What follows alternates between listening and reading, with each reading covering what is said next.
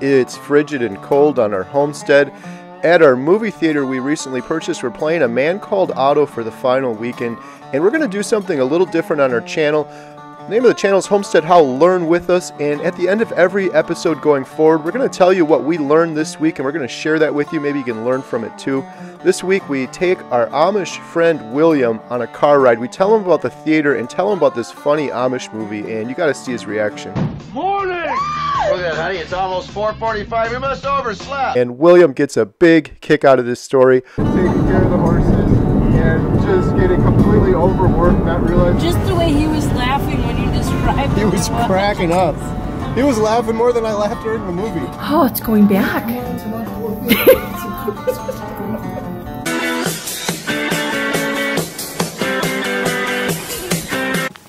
If you're new to our channel, thanks for stopping by. We're a family of 6 living in central Wisconsin.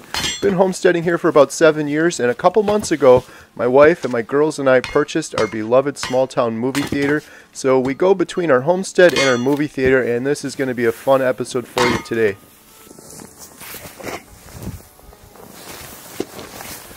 That's always good exercise, and we need a lot of kindling for our indoor wood burner.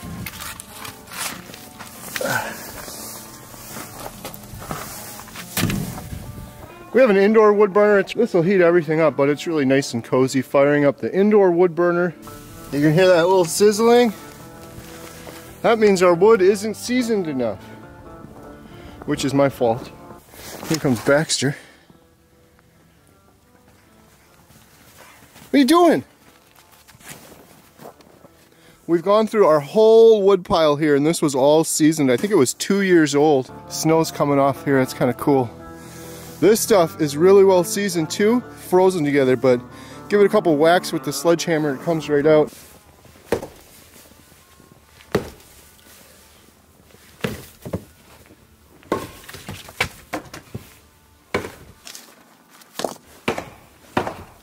Man, that one doesn't want to come off. I want that one. 4 for the price of 1.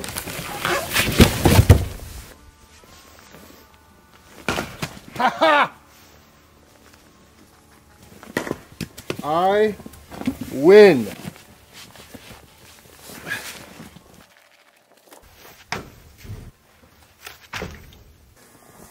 can hear that buzzing right now. That's because our door opened and I need to oil it. See, there's a little door right there.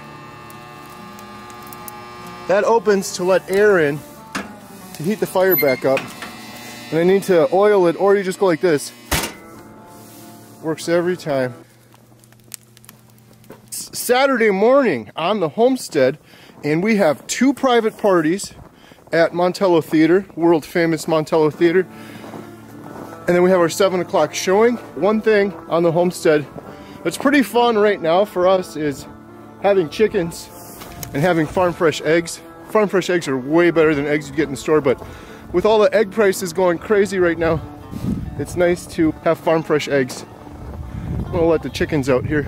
I've had comments over the years when we first started homesteading, when we came from the city, why would you get chickens? You can go to Aldi's and get them for 80 cents a dozen. Well, we never did it because of the money, although it is nice to be self-sustainable. Main reason we got chickens is peace of mind, being self-sustainable. If the grid ever goes down or whatever, we've got a great source of free protein. But also, the chickens are great because in the summertime they eat all of the ticks and the bugs, and they're really entertaining. They're really hard workers. And now with egg prices going crazy, it's kind of nice to have them. The main reason is the eggs just taste 100 times better than what you get at the store. Look at this guy. You guys freezing? Alyssa's coming out to give them water. We have to do it by hand because it's frozen. That's Pumpkin. I'm not sure who he is. He's been here for 6 years now. The only problem with the chickens are they lay eggs all over the yard, and it's an Easter egg hunt, so sometimes we lose out on them.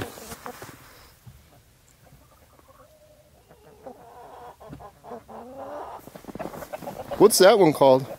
We don't have names. So it's finally really cold out. It's like 11 degrees, and when it gets down to that temperature on the homestead, I'm always worried about our pipes freezing. We had one of them freeze for our upstairs rental, so I'm gonna go upstairs and make sure it's not frozen. We actually ordered some more wood, some split stuff, so we could have it for indoor, outdoor. But I've got all of this wood, and I've got all of this wood, and there's a big one down there. And I have a whole bunch of dead, fallen trees I still have yet to take down. But I am looking forward to summer, getting those boys out too. Heading up to the Airbnb rental. Hello? Hello? Here's our Airbnb rental if you've never seen it. A little dark in here right now. We have the little video game room over here, my favorite room, with this classic arcade. I made this on our CNC machine. This has 1,500 arcade games on it. Have a little Nintendo over here, some bunk beds, nice little desk in the corner. Huge beanbag thing, that's pretty cool. I guess I've been liking that. Oh, the moment of truth. Ooh. It's working, but that seems a little bit slow. Oh, please work. Boop. Oh, thank goodness. So I'm gonna let this drip. Keep this open. This is a pretty cool sink. We actually upgraded our one downstairs. This is a workstation sink, so you can dry stuff and leave it in here. And there's a cutting board that goes on here too. I think it's down there, but there's a cutting board, and then it has this little rinse rack down here, so nothing's frozen. Now we have to head to the movie theater. We got 2 private parties, and Jen's probably wondering what the heck's taking me so long.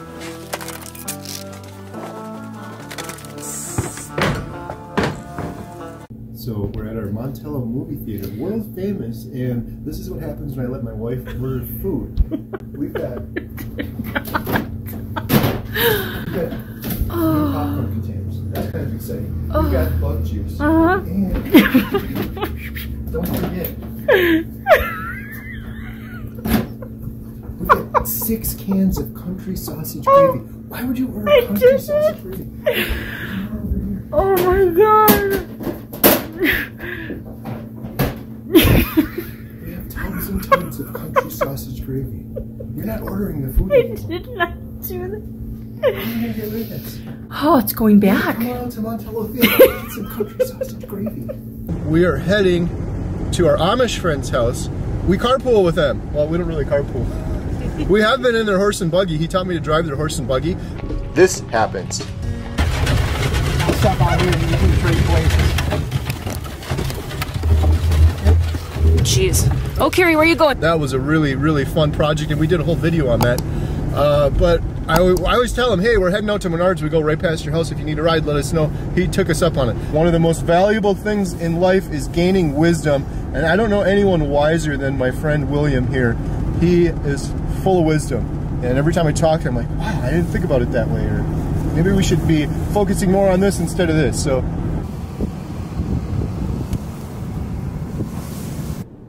So Jen and myself just picked up our friend William. I'm here driving in the left seat. William is in the right seat.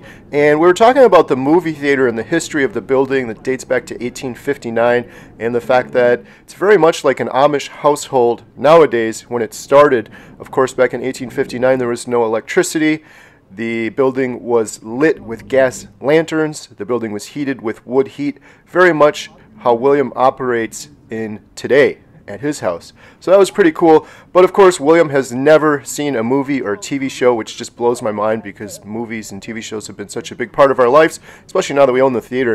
And I started telling him about a particular movie that's really old. It's over 20 years old. It's called For Richer or Poorer with Tim Allen, and it's about an English guy and an Amish family.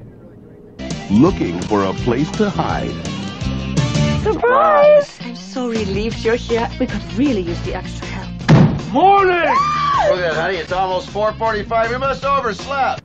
So it's always fun talking to William. He's such a joyful person. So I was telling him about this movie, and that it's a rich couple. They end up out in the country living with an Amish family. They go from working in the city at office jobs, very rich, to living in the country with the Amish and having to go plow the fields and wake up early. And William got a big kick out of this. So he escapes, and they go out, and he's hiding from the folks. And they take him into the Amish house, and Now he has to go from his office job to milking the cow and taking care of the horses and just getting completely overworked, not realizing what real work is because he's used to typing on a computer. The most funny scene in that movie is when they haven't plowed the field. He's just going all over the place and making a big mess of it. So I apologize, the audio is a little hard to hear, but William was cracking up, just really laughing a lot about this story, about this Amish movie. So really funny, he got a kick out of it. It's always so much fun talking to William. He's full of wisdom. And we invited him over next weekend. We're having a brat party. I know that sounds kind of weird, but we've done it a couple of years at our house. We have this big meat grinder, and everyone will bring some meat over. We'll provide the spices, and we'll make up a whole bunch of brats. Kind of popular here in Wisconsin. We'll do different recipes. Last year we did over 100, and William seemed very interested in that, so I'm waiting to hear back from him, and maybe we'll have him over for that as well. But I've done several videos with William and his family and his full permission. And we did ice harvesting, which was amazing. He taught me to ride a horse and buggy. And so I'll leave a link in the description below. Be sure to subscribe to the channel, and I think you will find those videos very interesting. Get yourself some Amish friends, right? And if that's not possible, because obviously it's not possible for everybody, get yourself some joyful friends. People that have joy, surround yourself with people that have joy. Make more friends with people that are joyful, because there's just something about it. It's contagious. The more positive, happy people you surround yourself with, the more positive and happy you will end up being. They're joyful and they're wise. Those are people that I seek out to surround myself with, people that are joyful and that are wise. And boy, would it be fun just to watch For Richer or Poorer with William, wouldn't it? Oh my gosh. Just the way he was laughing when you described He was cracking up. He was laughing more than I laughed during the movie.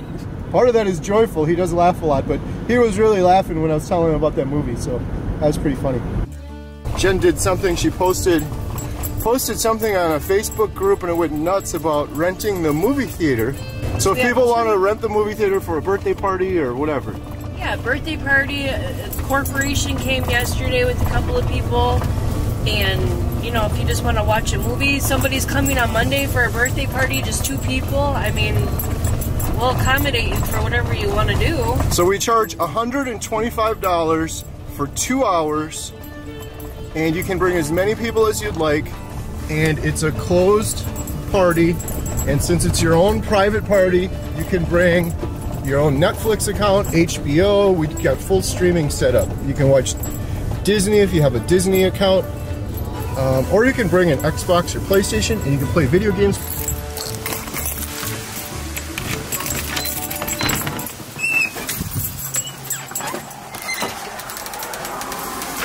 Let's all go to the movies. Let's all go to the movies.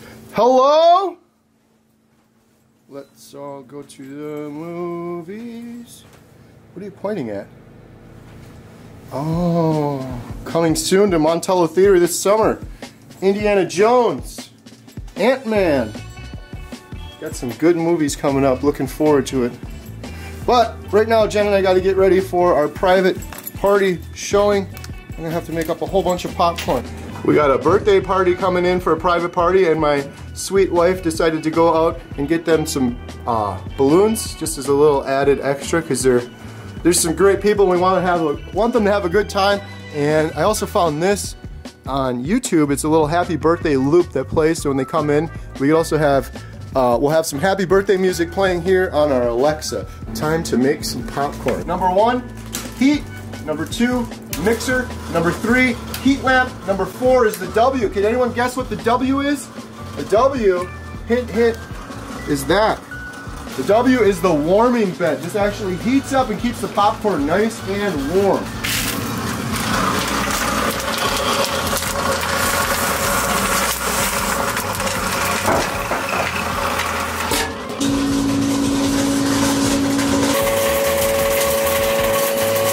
Back at the theater, we had a busy day. On Saturday, we had 2 private parties, and we agreed to make up 40 boxes of popcorn for the school dance that our girls are going to and Emma arranged. So we're getting all of that ready and doing that as we're preparing for our movie at 7 o'clock. One of our perks of owning the movie theater is we're close to downtown, and there's so many great places, including, I think we mentioned them before, oyster crackers. Just a short walk down the road. And I wanted oyster crackers so bad, so they ruined my diet. But look at this food. I got a turkey with bacon. Potato salad's amazing, and I said this before, but sorry to my mother, they make the best homemade soups anywhere. It's so good. Just finished up my amazing lunch from oyster crackers. I always like to give credit where credit is due, and I do a lot of stuff with businesses. Obviously, we've talked about it in the past. We have our vacation rental, we have our dog kennel, now we have the movie theater, we do YouTube videos for our business, and we got our Amazon business, lots of little side projects. So I'm always interested in business people and what they're doing, and I'm just amazed at so many great small businesses in Montello, in a small town. Talked about Charlotte's Rendezvous is great, Yahoo's is really good, oyster crackers I mentioned before, I just had lunch with them again, and being that you're in a small town and you're starting a business, that's really risky. Being that you're in a small town and you're starting a restaurant or food business, that's hugely risky. If you look at the stats on those, so many of those fail. And then that you're in a small town, Montello's got 1,500 people or so, you're kind of downtown, you don't have like a drive-through or anything like that, people got to come inside. All of those things against them, and they're absolutely knocking it out of the park. Again, I always like to give credit where credit is due, and they got one heck of an operation there. Food is amazing, lines of people, customer service is excellent, but the food is so good. Like, how could they be doing any better of a job under those circumstances? They couldn't.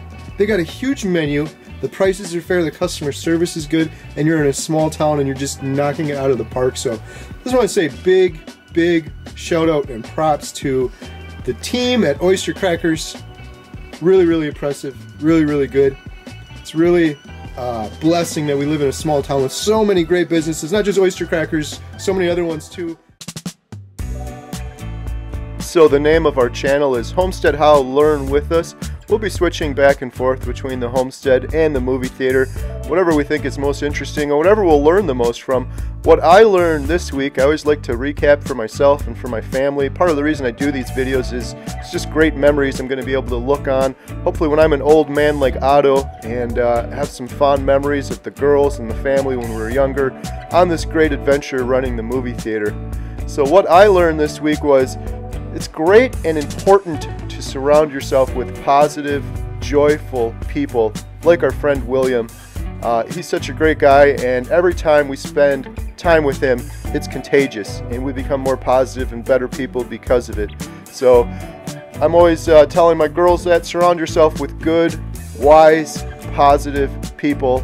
It'll really pay off in the long run. The other thing I learned is small business is hard. We run several small businesses, and we got to stick together, us small businesses. And as you are watching this as a consumer, when you go into a business, try to think about it from another perspective or with a different lens of how hard that must be, the amount of risk, the amount of work, and everything that goes into those small businesses. I'm always out to support those places. I'd rather go to a little restaurant or diner than a fast food chain or a large supermarket. The last thing I wanted to do was thank everybody for coming out to Montello Theater. This was the third weekend we played A Man Called Otto, and we just can't believe there's still people coming out after 3 weekends in such a small town. We had a huge day again on Saturday, huge day again on Sunday as well. A couple people coming 2-3 times, and people we've never met before. So thank you so much for supporting the theater. Next weekend we'll be playing 80 for Brady, which looks really funny. It's actually based on a true story about a group of ladies. They were actually called the Over 80 for Brady Club. Saw them on the news the other day, so looks like a really fun one, and we will be playing that next weekend. And we'll have the showtimes for that listed on Facebook and the website. Thanks a lot for watching. Here's some of our favorite photos we took on and around our homestead and movie theater this week.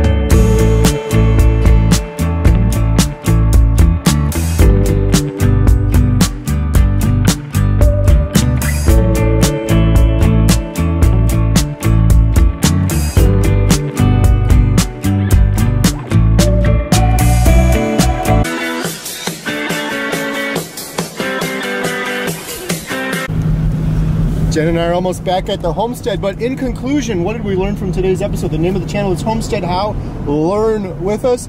Here's what I think we can teach you in today's episode. Get yourself some Amish friends, right? And if that's not possible, because obviously it's not possible for everybody, get yourself some joyful friends. People that have joy, surround yourself with people that have joy. Make more friends with people that are joyful, because there's just something about it. It's contagious.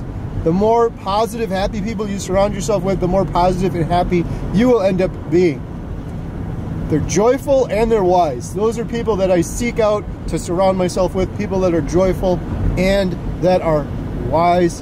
And boy, would it be fun just to watch For Richer or Poorer with William, wouldn't it? Oh my gosh. Just the way he was laughing when you described He was cracking up. He was laughing more than I laughed during the movie. Part of that is joyful. He does laugh a lot, but he was really laughing when I was telling him about that movie, so that was pretty funny. Thanks a lot for watching. Here are some of our favorite photographs we took on and around our homestead and movie theater this week.